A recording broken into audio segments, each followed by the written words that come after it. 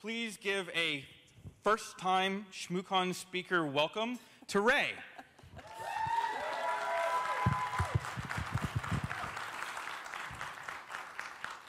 Hi. So today I'm going to be talking about OSINT for human rights and victim support. Since we are in DC and it is an election year, let's talk about voting to start. Every 4 years, since I can remember, we've heard slogans like rock the vote, every vote counts, pushing us to go out and do our civic duty, and many of us do. But what if something like voting could cost you everything, maybe even your life? What if the publicly available information published by local and state policy drew a map straight to your front door? So my name is Rae Baker, and I am an OSINT analyst both professionally and as a volunteer for Operation Safe Escape. We help keep domestic violence victims hidden from their abusers. And I'm going to tell you a story today about a woman named Anna and how public data changed her life. So Anna, like many other women and men, has been living with an abuser for years, and she's finally had enough. So she's fleeing. She takes her child. She flees to a shelter with nothing but her car, her phone, and a few items of clothes. Her ex is blowing up her phone, making threats that are getting increasingly violent. The unique thing about her ex is he is particularly tech savvy, so he's highly determined to cause problems for her. He thinks that if he can target her employment, he can maintain control over her. So the first thing he does is locate her employer's LinkedIn page and website. And with this, he is able to go to the website hunter.io, which allows you to find the naming conventions for a company's domain. So in this instance, it's first initial dot last name at fakecompany.com.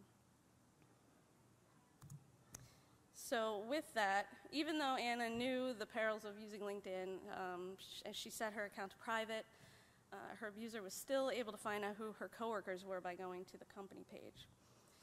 So using the first initial last name convention that he figured out in hunter.io, he's able to guess the emails for the company for all the important people like the CEO, CMO, CFO, people she's mentioned that are important. And he takes this and he creates an email list. And with that email list, he can now send private pictures that she sent him throughout their relationship and forwards them to her entire company. He also sends them to post them in revenge porn message boards. So next, he tries to target her for sole custody of their child. So many abusers try and do this to tie their partners up in the legal system because it's another way to maintain control.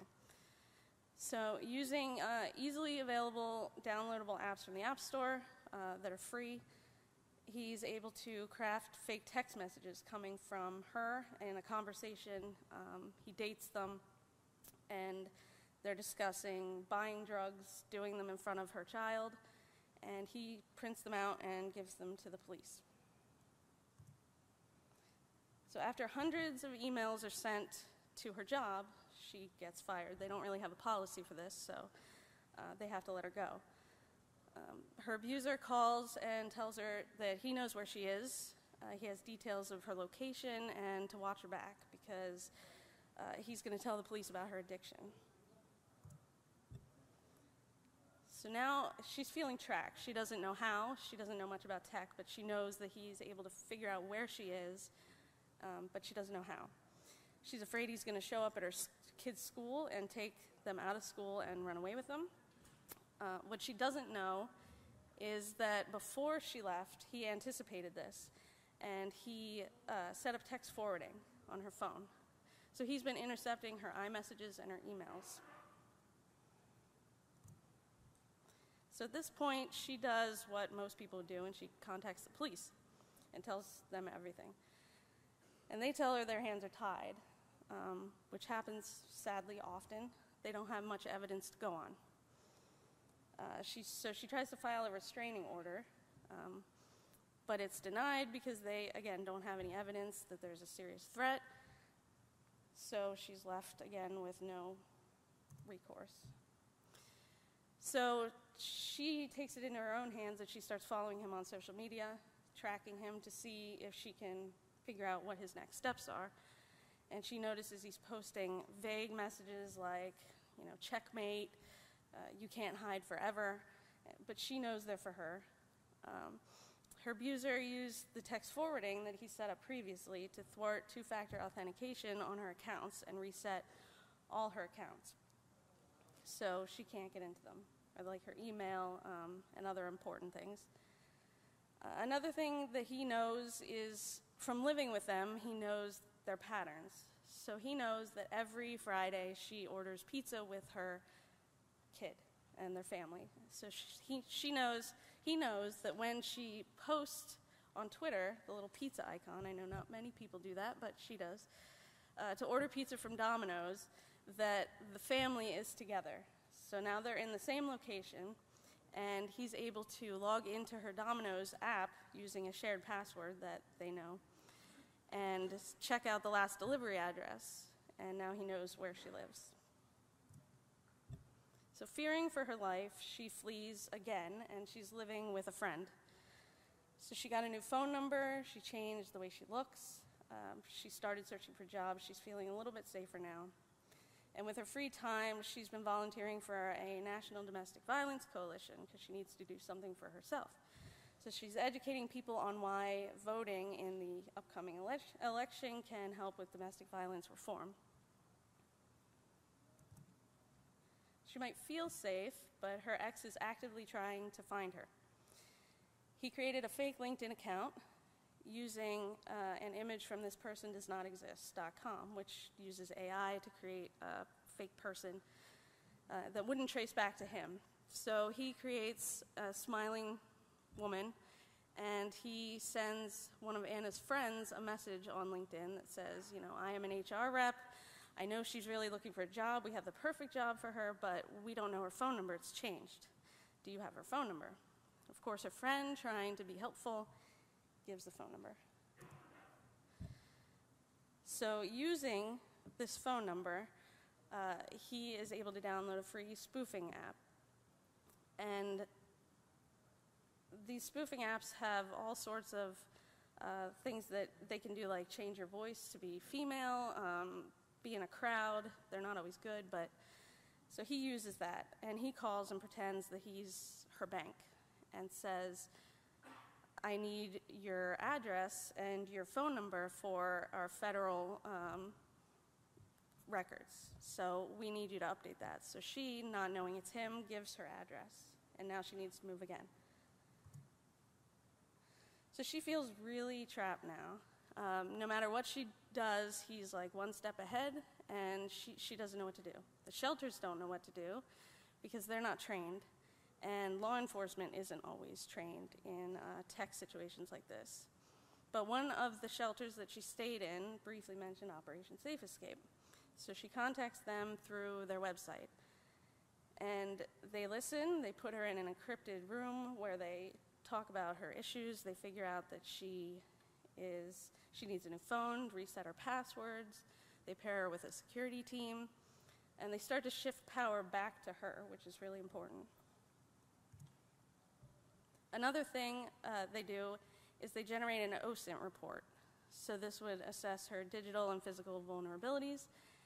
And they're open to chat with her whenever she needs to, sometimes on their own phones, through an encrypted channel that they set up. And they determined that her abuser has been tracking her through her apps. So she has started to regain some control through working with Operation Safe Escape. And she now uses a new phone that's encrypted. She deleted all of her social media accounts. And she's warned her friends and family not to give away any of her information. She's also created a safe word for her child's school so that nobody can check her out but her. Operation Safe Escape also works with partners like the Badass Army, and in this case, they helped to get her nudes removed from the internet. So it's now November in 2020, and she finally feels a bit of safety after working with Operation Safe Escape and the Badass Army, and she feels in control. So the threatening messages have stopped, and she's now working under the table at a restaurant. She's also been receiving additional support through her volunteer organization, and she's really excited to vote in the election to help pass some of the bills that she's been fighting for. But what she doesn't know, but her abuser does, is that because of state sunshine laws, her name, address, voting history, and affiliation is now publicly available online, and her abuser can track her down. The amount of info varies by state, but it's generally pretty revealing. So although she is fictional, many of the things in her story are not. They're pulled straight from actual things that we've dealt with at Operation Safe Escape. Her abuser was not some high-tech super spy. He's just some guy who found some stuff online and used them to his advantage. So what made the difference in Anna's safety was the support of security professionals just like you. So how can you help? There are tons of ways you can help. These are just a few of them that I wanted to highlight. But I implore you to go seek out more. This is certainly not an exhaustive list. Trace Labs, they work with missing people. They're actually doing Capture the Flag tonight, but it's full, sorry. Innocent Lives Foundation, I'm sure you've heard of them. They work with child exploitation cases. Bellingcat.com, they're like OSINT journalists. They do a lot of human rights stuff. Europol, they do trace an object. So they do child exploitation images, and they cut out everything but like a logo on a shirt, and they ask the public to track it down. Safe Escape, Operation Safe Escape, we do everything from training of staff and law enforcement, OSINT, digital forensics, anything that you would want to volunteer for, I'm sure we have something. And the Badass Army, they work with victims of image abuse.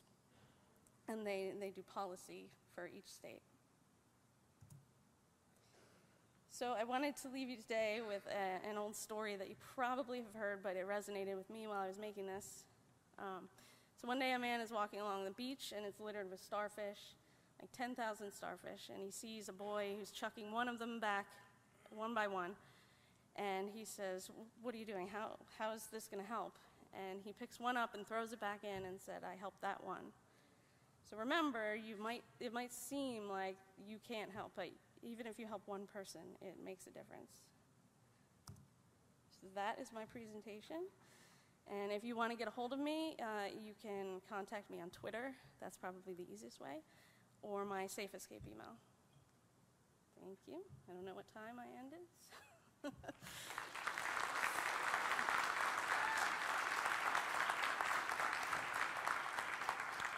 Any questions? No? All right, thank you.